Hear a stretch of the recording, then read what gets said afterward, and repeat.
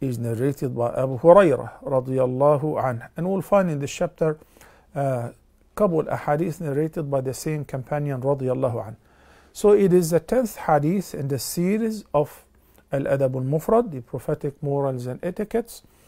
And it is narrated by Abu Hurairah. عن أبي هريرة رضي الله عنه عن النبي صلى الله عليه وسلم قال لا يجزي ولد والده إلا أن يجده مملوكا فيشتريه فيعتقه.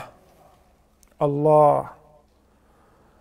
The Messenger of Allah, peace be upon him, said in the sound hadith which is narrated by Abu Hurairah, may Allah be pleased with him, that a child can never repay his father or her father unless he finds him as a slave and then he buys him and sets him free.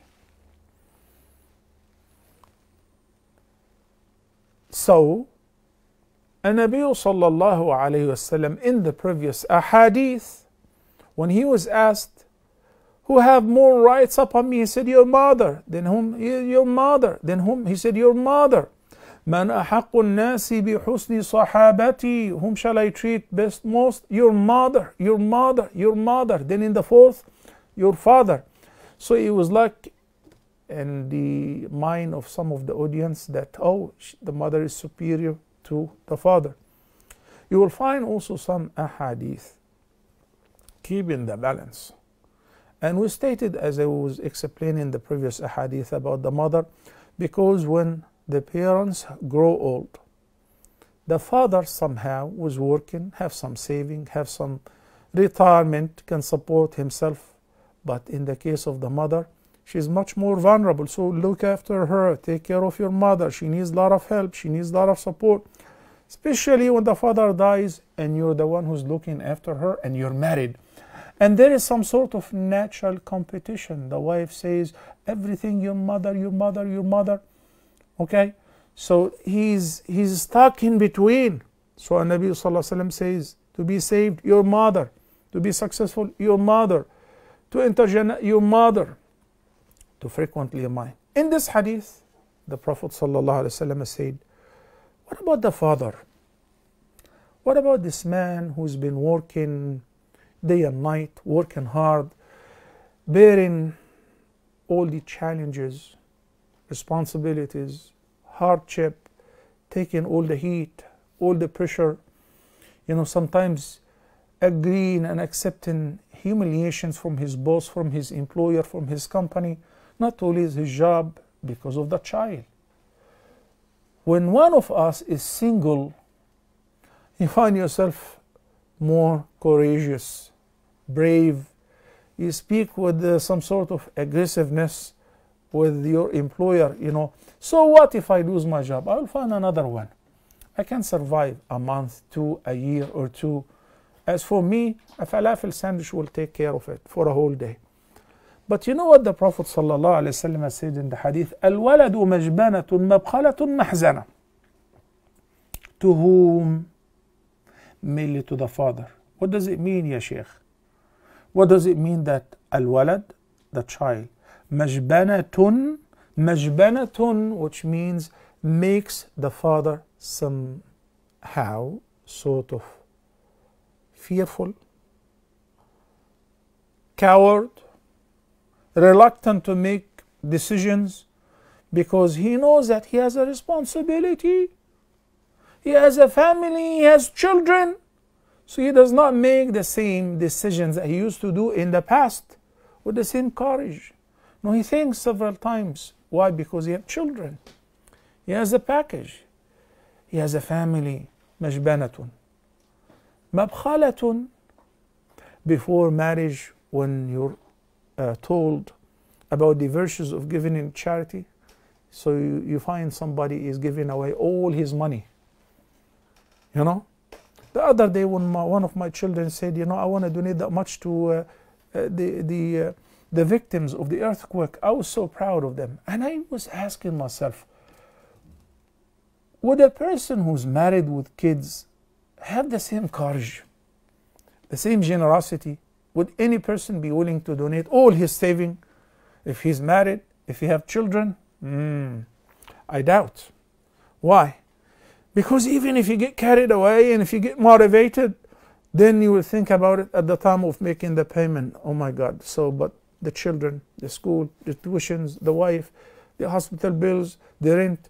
So there will be many hindrances. That's why Allah subhanahu wa ta'ala called it عقبة فلقتحم العقبة, an obstacle. محزنة, الولد مجبنة مبخلة محزنة, a cause of grief.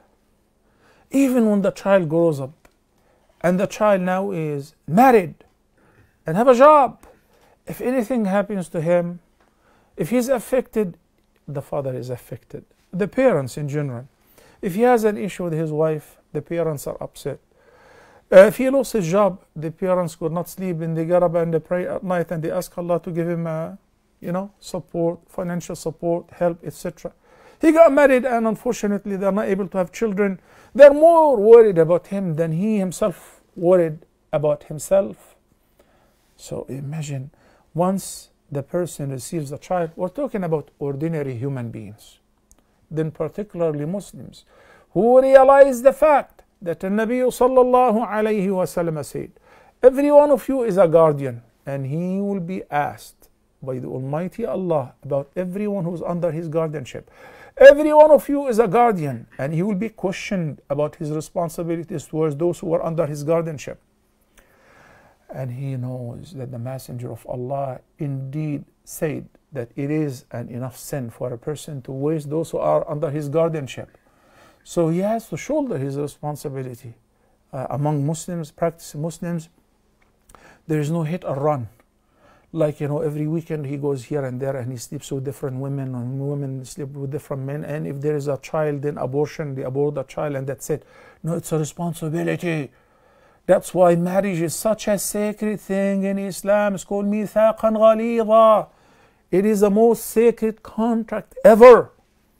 Big responsibility. So once a person decides to get married, his responsibilities will increase, not double or triple. It will be beyond limit. While when a woman is under the guardianship of her father, he is the one who's providing for the family, in most cases. And now she's worried, is she going to sit in her father's house forever? She's hoping that a man who will be a good person, a good life mate, responsible, can take care of her and children and household, would come and marry her.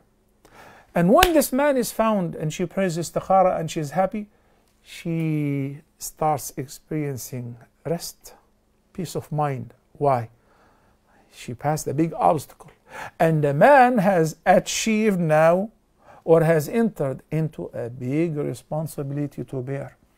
That's why Nabi sallallahu alaihi wasallam says here, no matter what you do in order to compensate your father, no way that you can repay him. Unless if the father was a slave and the son happened to be freed. How would the father be a slave and the son will be freed? There are different scenarios. Through al-mukataba, for instance. So if there were slavery, and slavery is not available anymore, but according to the athar, it will actually return towards the hereafter. An actual slavery. Nowadays, there is human trafficking, which is worse than slavery. But even in the West, but we're talking about towards the end of time, there will be actual slavery. أن تلد الأمة ربتها. So in this scenario, the child managed to free himself through working hard, making some payment through al-mukataba, and he's free and he prospered, he made wealth, he made a company, and the father is still into slavery. So if the son managed to pay to the father's master in order to free his father, now we can say, thank you, you paid him enough. But up until this level, you will never repay him enough. You carry him in tawaf, you carry him in sa'i, You bring him all your salary, you give him 50% of your income, you build a house for him. All of that is appreciated. This is a great deal. But did I repay him? No, you haven't yet. Did I repay my mother? No, you haven't yet. All of that is to be interpreted into the following fact. No matter what you do to your parents is not enough. Keep doing what is good. And the good news is, whatever good you do, number one, you will be rewarded for. Number two, their pleasure leads to the pleasure of Allah, leads to Jannah. Number three, you will be treated the same by your own children.